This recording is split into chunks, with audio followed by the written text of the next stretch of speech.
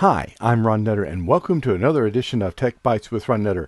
In this video, we will talk about adding the Ubiquiti Security Gateway to your smart home network. And trust me, you're going to want to see this one. This video is also available as an Amazon flash briefing or podcast. Please go to techbyteswithronnutter.com for more information. For any items mentioned in this video, there are affiliate links in the description. If you click on these links, I will get a small commission, but that won't affect the price you pay for the item. If you haven't already subscribed to the channel, please click on subscribe and enable notifications. If this video helps you or provides value, please click on the like button, which is thumbs up. Now here's what we're going to cover.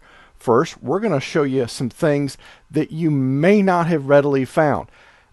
Now, you don't want to necessarily insert this into a production network. So what I'm in the process of doing is moving from my original network over to the one with the Ubiquiti Security Gateway on it, which is where the Unifii controller is already on, and that's the one where the Unifii or Ubiquiti AP is already on. And that way I can gradually move things over. Now, by default, the Ubiquiti Security Gateway is going to have a default address, and actually let me get over to here. I was on the wrong screen, not the first time this has ever happened, but it's going to have, whoops, okay, here we go, and thought I'd pressed all the buttons. By default, it's going to use a different IP address. It's going to use 192.168.1.0/24 or 255.255.255.0. Now that may or may not fit in with your existing IP address scheme. If it doesn't, not a problem. I'm going to show you how to deal with it. And trust me, this is easy. So what we'll do is we'll go over here, and I've already got a session up and running. Now, full disclosure, I've already got this into my network, and I really didn't want to go taking it out at this point. So what you can do is you can take your laptop and plug it into the LAN port of the security gateway and power up both of them, and then your laptop should get a 192.168.1. whatever address. Go into do https://192.168.1.1, and it should automatically revert to login. You might have to go to login, and then you will enter your credentials. Now, if you say, but hold it, there wasn't any included. Well, this is the Ubiquiti default. And it's going to be UBNT for the username and UBNT for password. Now, be careful when you get this adopted into your Ubiquiti or your Unifii controller. It's going to change the password name, but we'll see where you get that changed. So at this point, I will go ahead and put in the new credentials that this has already got on it. And we'll press enter. And it's going to take it just a little bit to come back here. Now, what we'll do is we will go to configuration, and this is where you will change it. You go down here to LAN settings. You will go to 10.0. This is where it'll show 192.168.1.1. Change that to, in my case, I'm using 10.0.1/24. So it'll be 10.0.1.1. And you can make the default the Ubiquiti Security Gateway anything you want it to be. I just did .1. And I've got the DHCP server turned on. So once you click on apply changes, you're going to lose your contact with the security gateway. Then what you will do is reestablish it, because it's going to take it a little bit to recycle, maybe a couple of minutes. And then your laptop is going to have to get a new address. Once you do that, you're ready to get started. So at that point, what you will do is you will adopt it. You should see a message come up that says you need to adopt the device. And if you go under, and I'm dealing with a little bit smaller screen here. If we go down to devices, you will see adoptable or something other than, what you're seeing, these two devices. Then you will just adopt it, give it a couple of minutes, and it's going to download all its configuration. Now, I'm going to go over here in just a moment. I've got to drop the lower third because you're not going to be able to see some things, nor will I for that matter. And then what you will do is we'll go down here. We don't want to try the new settings. We'll go to networks. Now this is, I'm sorry, you'll need to stop here for just a moment. Do this before you put the security gateway in, because it's going to adopt the address range that the Unifii controller has already got in it. So what we have to go in through here is go into the LAN settings and change this setting to your new gateway, which is a 10.0.1.1. Your network gateway is going to have to be changed. It'll be 255. So you'll have 254 addresses, and it will show you your complete range. You'll need to do this before you do going through and doing the adoption process. Sorry, I kind of got the cart before the horse on that one.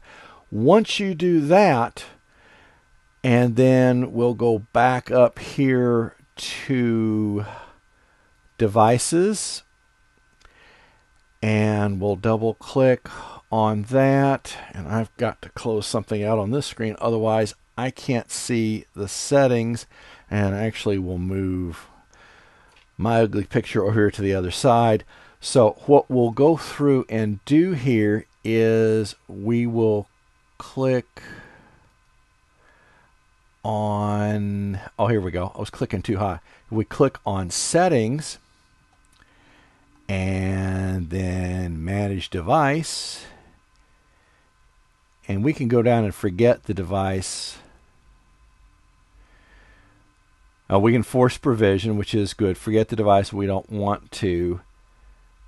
And I will have to find the setting and put that in the notes, because I did find it once before. It wasn't the most intuitive thing.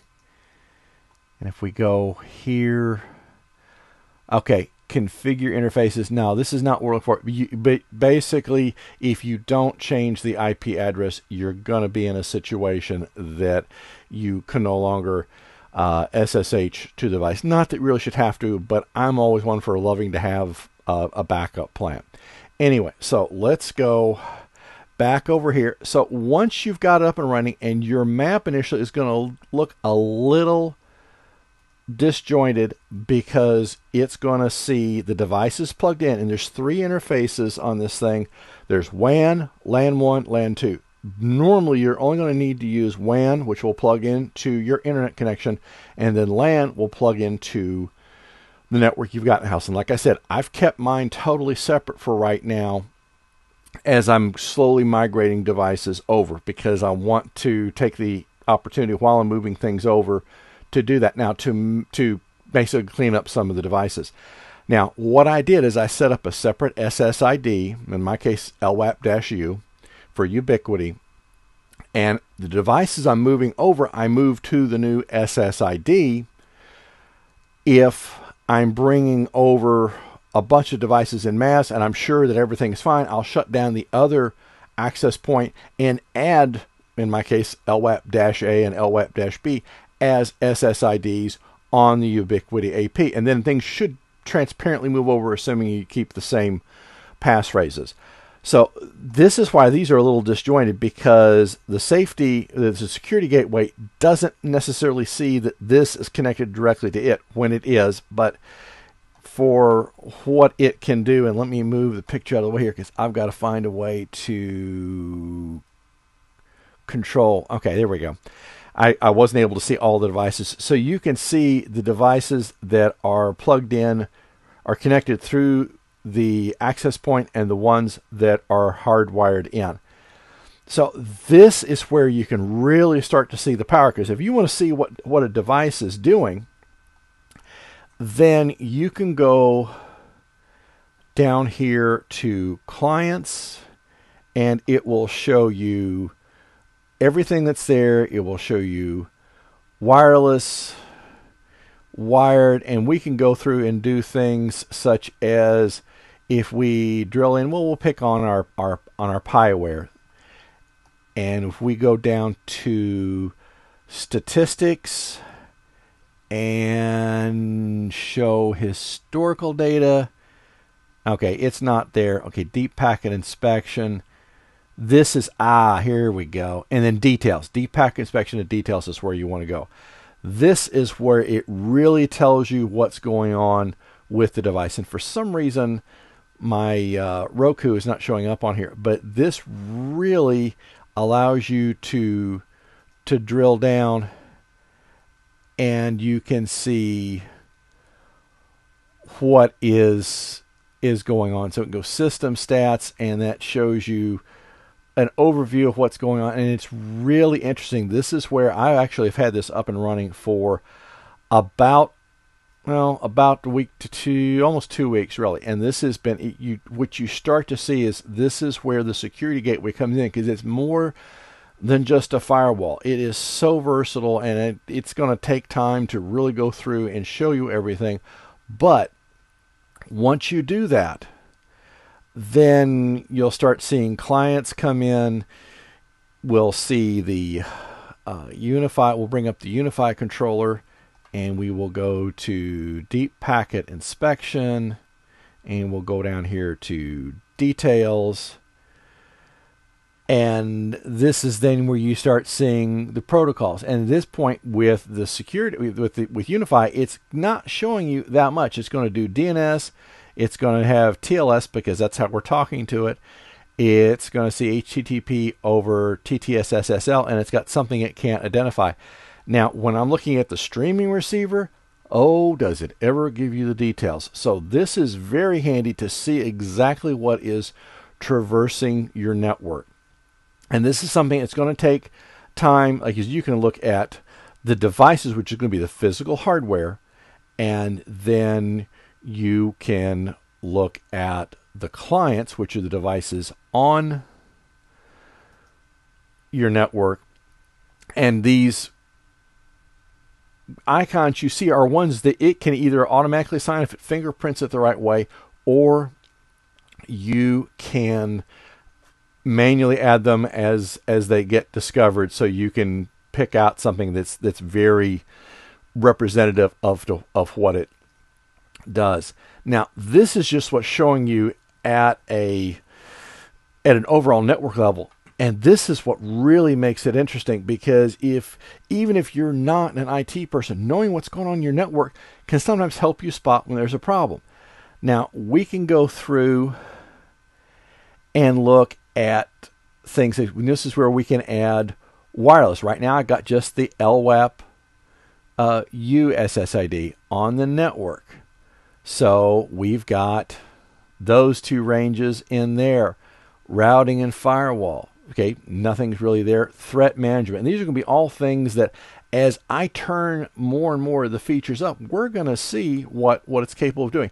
Now, guest control. This is something I'm already looking at doing another video for, so that when you have friends come over, you can make this a fairly secure situation, in that your friends coming over are not going to see your network unless you want them to. If you're doing some sort of multiplayer game, then you're going to kind of have to. So we can see there's services, you get radius. I mean, this thing really can be used by more than just a home situation. You can see the different code versions that are available or are installed, remote access, and see that is turned on by default. So you can actually get to this from the outside and look at what changes are going on, but you may want to turn that off. There are things such as where you can have the config backed up every day. So really, that is something that is very handy to do. And I know this is just a high-level overview, but really, once you adopt the security gateway into your network, you need to let it sit for a few days, because like I said, it's more than just a firewall. It is almost like a network sniffer, but on a very different level, because it will tell you what's going on, shows you how your bandwidth utilization is being distributed by the different devices. And if it sees a problem, this is going to give you a good indication right here what is going on, because we're at the main screen. It says everything's great, 99%. I've never seen it be 100%. I'm sure it's possible, but that's what you're seeing at this point. And it may drop down a little bit. Again, if it drops down, I've had it drop down as low as about 75%. Don't be concerned. Sometimes it's just a matter of when it's taking the snapshot for it to work. So this is just an overview. We're going to be doing some other things, like you're setting up a guest portal so that when your friends come over, they can get internet access, but yet you're protecting your network from either a rogue app on their phone, or if somebody thinks they want to be cute and change some passwords on you, you're going to pretty much have them locked out of your network, which I don't care how good a friend somebody is to you, you have to consider that something may happen that you don't want to happen, and they may have a twisted sense of humor, and ultimately you have to protect yourself. And especially if you're doing a work from home situation, you've got to protect what's going on. So we're going to be delving more into this in coming videos, but this is where you really get to see the power of the Unifii controller that we set up in the last video when we got things up and running. So come to me with any questions you've got. We're going to really kick the tires on this thing and see what else we can get it to tell us, and then we'll go from there. We are going to be adding yet another device. We're going to be adding the Ubiquiti switch. I wanted to do a whole Ubiquiti solution just to really get us a chance to see what it can do. Plus, that way, when I go to move the AP to its final position, I don't have to worry about getting power and all that. I can just hook it into the Ubiquiti switch. But that, as I say, is a subject for another video. So that brings us to where we are for this point. This was just kind of an introduction video to what you could see with the Security Gateway and what to do. You're going to see other videos to the right or my left on other ones in the same series that you'll want to watch, or to content that I've produced of the smart home variety. If this video helps you or provides value, please click on the button, which is thumbs up. If you haven't already subscribed to the channel, please click on subscribe and enable notifications, and we'll see you in the next video.